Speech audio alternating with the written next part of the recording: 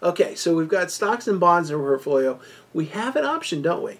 We don't have to put all our money into stocks and bonds. We can leave it in cash. And cash we're going to call the risk-free rate. The risk-free rate is generally considered the U.S. Treasury bills because they are guaranteed by the federal government. The federal government has the printing press. So we're going to use that as the risk-free rate here. We've talked about it a little bit before.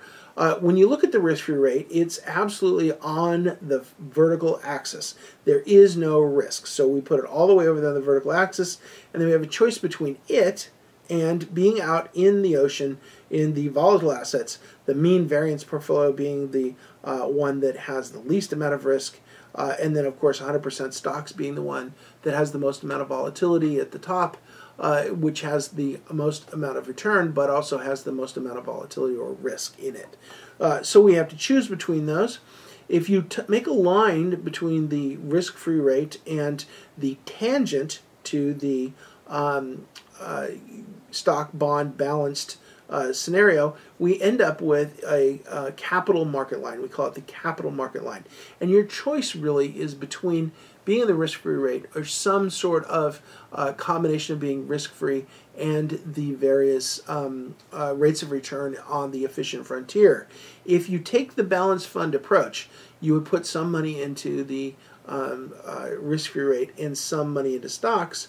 That will give you the balance of where you get your risk-free versus invested balanced fund capital market line. So that is where you would naturally find a tangent between putting risk-free as a possible class in the asset category and your stock and bond fund. That's where you would get a balanced fund between risk and reward. Obviously, there can be multiple capital market lines.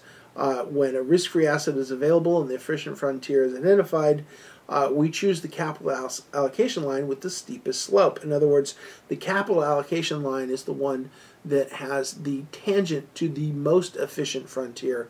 And of course, we could have one below that if we wanted to, but we don't. We want that capital market line to be as efficient as possible. Next, we're going to get into expected and unexpected returns. So if you can keep in mind, we have a capital market line that is anchored on one side by the risk-free rate, anchored on the other side as the efficient market frontier for a given set of portfolios. Now we have our capital market line. Now we're going to talk about expected and unexpected returns.